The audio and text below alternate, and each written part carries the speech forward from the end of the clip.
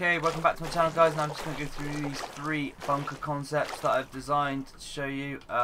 Well, I did have some help. My friend Zypic also helped me design some of these when we were collabing on a base design. So I just want to shout him out. So I'll put a link to his channel in the description down below. So make sure you go check him out. So first off, before I actually go into the contents and how the bunkers work, I just want to explain that these are high quality foundations. So they can be soft-sided from the top. So I would recommend doing something along the lines of this on each one.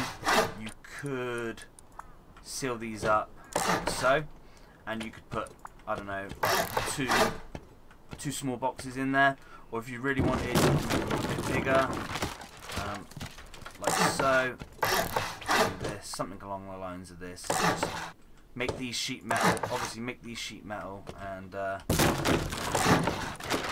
it will basically mean that if you think people are going to more likely raid from the outside, have these hard side facing in. If you don't think so, I mean, it doesn't really matter, I'd have them like that. You can fit 3 large in there. So just remember that you need to protect these foundations from the top with some kind of sheet metal or something. Okay, so moving on to the actual bunker themselves. So what we've done is in all 3 of these bunkers, I've put the level 3 workbench, or whatever workbench you have, inside the bunker. And the reason for this is if people want to use 6 jackhammers to do this, it is 5. You can do it in 5, but I mean, you're literally rinsing the jackhammers to their bare bones, which takes forever. So most people would use 6.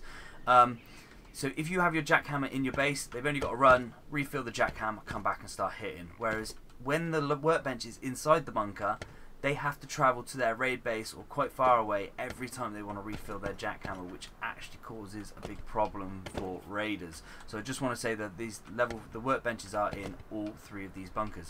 So this is the smallest bunker of all 3, and it's probably the hardest one to get in and out of, I would say. So what we've got is we've got a level 3 workbench and the TC.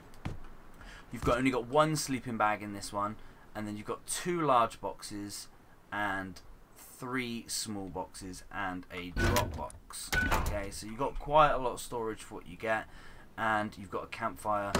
The upkeep is that 200 frags, 11 HQM and 63 stone. It is just crazy cheap. To jump out, it is a bit awkward. You kind of have to jump on here and then jump up onto TC. And to seal the bunker, you can seal it from the inside or the outside. You just put 1 double door frame in twig, and then you just seal it up. And the problem with this one is it costs 3 triangles to seal it up. So it's like 21 HQM when you log off for the night, but that is now a beautifully sealed bunker. And then all you do is when you come online, you just, I mean, if you're online and you want to seal your bunker, just seal it with sheet metal, I would recommend, because it's only a bit of sheet metal and it still gives you that protection. Totally up to you how you want to play it. So I'm going to move on to the next one. So this one here is bigger, and it also has another feature to it. So as you can see now, we've got on the inside of this bunker, we've got the level 3 workbench, the TC and 2 sleeping bags, which is obviously more suitable for duos. Come inside and you've got 2 large, 1, 2, 3, 4 and 5 small. And the reason why we've got this small here is so you can jump up out nice and easy. And another strong feature about this bunker design is these 3 triangles stay sealed like so, and the only one you need to seal is this one. And to do that, you put a double door frame and you seal that up here like so, and then you just break this twig to get out. And you have to crouch jump out of there. It can be a little bit awkward, but it's not that bad. So this one is a lot cheaper to seal because it only costs you these 7. And then the last bunker over here is this one here. And again, it's pretty cheap to seal. It's a square and a triangle. But another one good about this is it's 1 less foundation on the outside than the other ones in high qual. And it's got your TC, level 3 workbench, 2 large and 4 small. And upkeep again is absolutely tiny, only 8 high qual, 250 frags, and there we go. And this one is just the same as the others. You can seal it from the inside or the outside, seal it up like so, and then spawn inside. Either one of your team can do it. Just pops it open like so. Right, so what I'll do is I will show you how to build each one of these bases.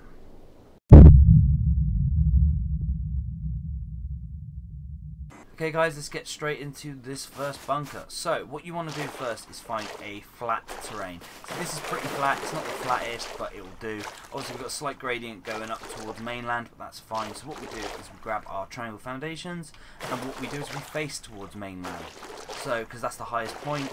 So what we do is we raise our triangle up to its very highest point, like so, but we don't place it there, we bring it down a tiny bit. Keep coming down slowly. See, it just comes down a tiny bit, and that should be enough to help us place all our high triangles.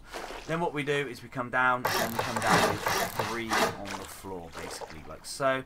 Do get a small box to check you can place stuff on it, because if the water's going over it, you won't be able to place any items on it, and that is a big problem. Then we come up top, and what we do is go all the way around with high triangles, and if we can't place one, then we do need to move slightly to try and find that sweet spot where we can. Okay, so once they're all on, what we do is we don't need this foundation, and we don't need this one. So our floor plan should look something like this.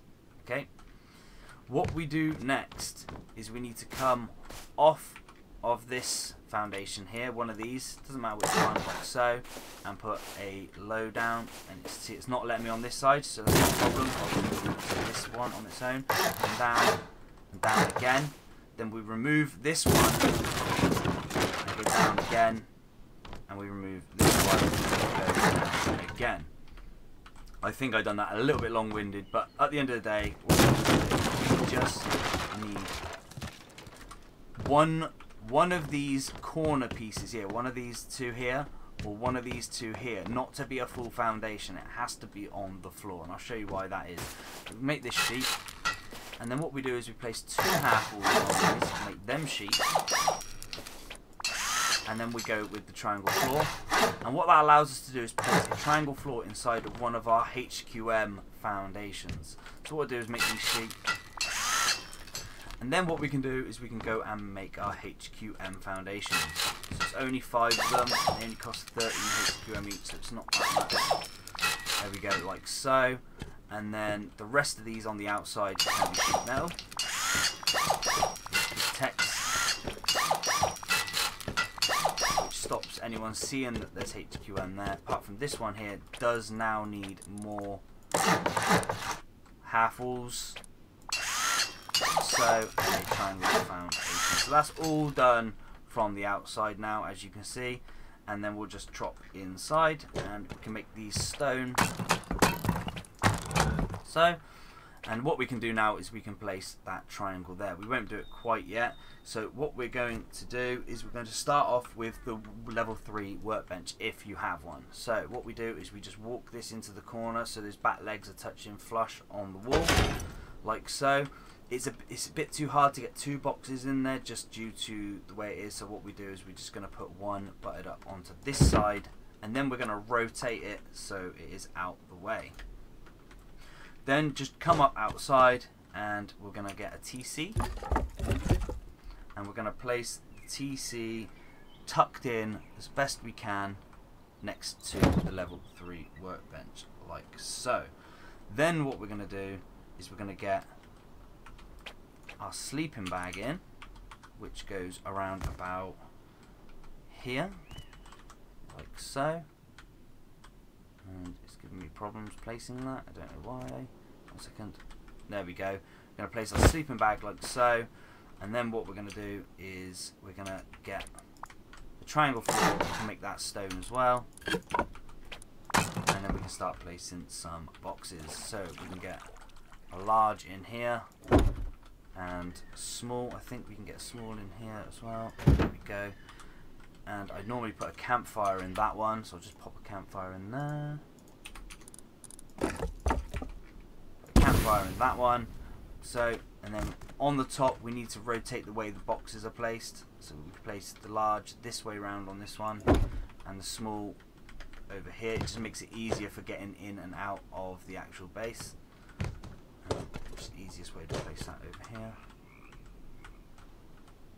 like so. And then last but not least, we get a drop box, and we should be able to place this drop box on the wall like so. And there we have it, guys. That is the cheapest one bag one out of these 3 bunkers. And then I have shown you how to seal it already. Just place that and seal it up. Okay, let's move on to the next bunker.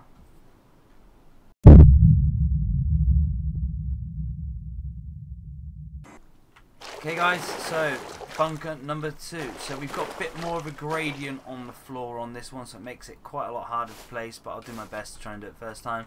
So what we do is we just pick a spot which is going to be looks like the highest piece of floor, and we go up to its maximum. And then what we do is, because there's more of a gradient, we do need to come down slightly more than we did on the last one. What we do is we come down, and the floor plan's the same, but we add 1 extra triangle like so. We check, we can still place things on it, and then what we do is we just go around and see if we can get these triangles all the way around, like so. Looking good so far. We've covered the lowest spot as well now, so we should go all the way around. Like so. There we go. We've covered it all the way around. We actually don't need this triangle here, and the reason for that is because these 2 are high qual, and these are going to cover it. But then, before we start the build, we need a floor in here. So we need to turn one of these 2 into a low foundation. So to do that, we place a medium one, break this one, and then get the low one down. That jumped up. There we go. So we've got the low one, and then what we can do is we can break this one because we don't need that one now. What we can do is put 2 half walls, sheet metal this up, place the floor, sheet, and then place that floor inside our HQN and sheet metal that up like so. So this should be our floor plan like so. Oh, I've missed one out, it's not a problem. There we go. So once we've got that sheet metal piece in there, we can make our high quality metal ones. These are, again, like I said, only 13 each, 1 extra on this design. Once that's done, we can go around with the sheet metal, cover up all this HQN, like so, and lastly, again, we seal this piece up. So,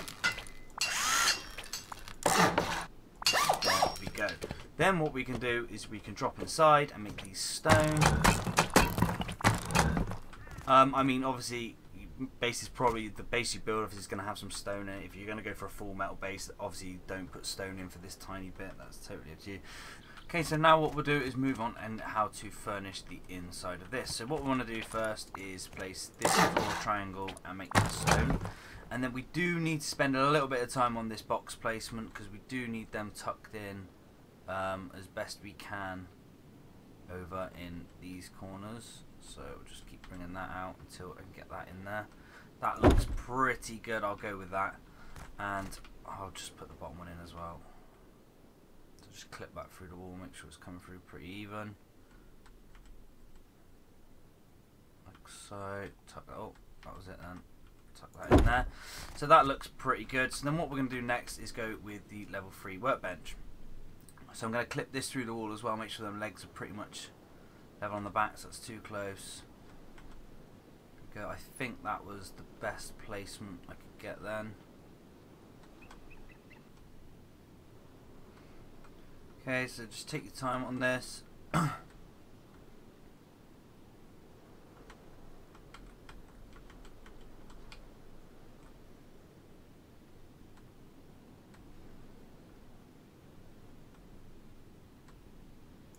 There we go, that looked pretty good. So that was like, looks pretty flush to the wall, so I think we can work with that. So what we do then is we're going to go with too small, like so, rotate this out the way and place another one underneath. Now what I'm hoping we can still do now is we can place this bag here, tucked in as best we can. Then we need our T-sit, and this needs to be tucked into this corner, so, and hopefully we can still fit a small box here There we go. And then we should be able to fit another sleeping bag in here. And then what we can do is we can go ahead with some more smalls, like so. Notice I've just rushed that and made a mess of that. Let's just try and go in. Should easily able to get 2 in there. What am I doing? What am I doing? Okay, so I'm not even going to waste time trying to get that in there. So there we go, and then we can put another small up in there, because there we go. Guys, so we've got five small, 2 large, and everything else that we need to go in. And then this base here is slightly different than the other ones. Should have probably put this in before I placed everything else, but I didn't. I would recommend making this stone or sheet metal, totally up to you, before you start placing all this. And then what that basically means is all of these 3 HQM, and then the only way in and out your bunker is just like so. There we go, sealed. Break that, and you are out. Okay guys, right, so what we'll do now is we'll move on to the 3rd bunker.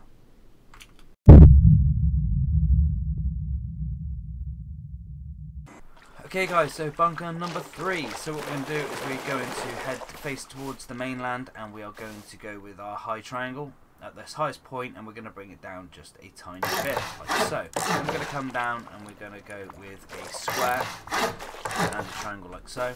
Then when we come up top, we do need to go around this with triangles and squares on this one, and I can't place that already. Fine. Triangle here, so I'm going to go.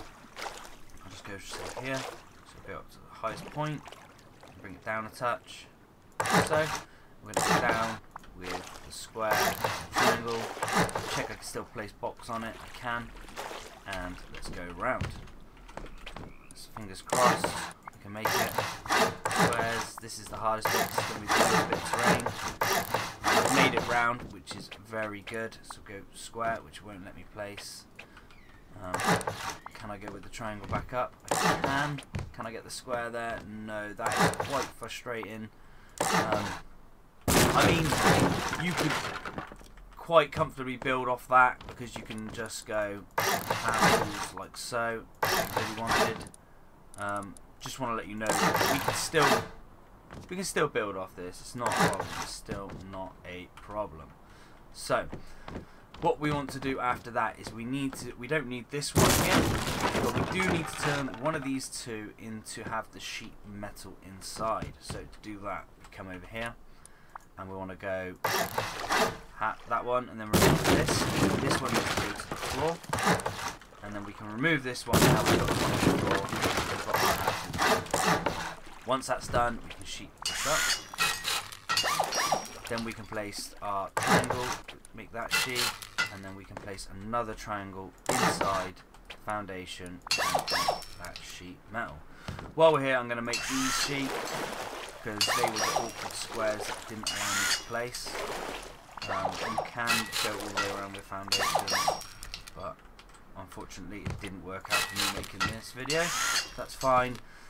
Once we've done that, we can then make all these HQM, just the ones that surround the bunker, like so. And then what we do is we protect all of them with the layer of sheet that we have done. And last off, so, and there we go. We've got the new shape bunker all surrounded by sheet metal. So then what we're going to do is we're going to drop inside and make these so, like so. And what we're going to place first is our level 3 workbench. So we're going to get this tucked into the corner as best we can, like so. And we're going to place 2 boxes. We're going to place 1 box in here butted up to this side, because I believe when we rotate this we can access it through this side. Then if we place our TC correctly, we should be able to place another small in the gap between the workbench and the TC. So that doesn't look too bad, so we should be able to get a box in here like so. And then what we're going to do is we're going to place our sleeping bags. So first sleeping bag is going to go here. Don't know why that's not. Let's rotate this. Might help us get that placement of this sleeping bag. There it was, tucked all nice in there. And then we need to get the other. Rotate this back, and we should be able to get the other one in here as well. There we go, like so. That's worked out lovely. And then what we can do is place a floor piece in here and make this stone. And then what we're going to do is get some large, and we squeeze up one large in there and one large up here, like so. There we go. And then we can fit our smalls in. Doesn't matter how you want to place these, like so. And then we can get a campfire and place that in the gap. No. Oh, what a shame. There we go. There we go. So then we've got our 2 large, and we've got 4 small, and the 2 sleeping bags. And our upkeep there is then stupidly low. And to seal this one, it's the same as the others. You just seal it whether you're in or out. It doesn't make any difference. So, and there we go. 13 and 7. This one's a little bit more expensive to seal, but I think this one gives you a better floor plan, so that is why we have gone with this one. Me and Zypic in our collaborated base that we've built, we're going to use this one, and then you just move it. There we go, guys. That is the 3 new types of bunkers that we've got. I've also got some more in the pipeline, so stay tuned for them. I've got a bunker type of design using foundations that are high, but I've also got a low foundation inside these with roofs, 2 roofs poking through that aren't splashable when they're hit from the peak. And if they splash one side and hit one roof, it doesn't affect the other one. So stay tuned for that. That'll be coming soon, and don't forget to like and subscribe, and I will catch you guys later.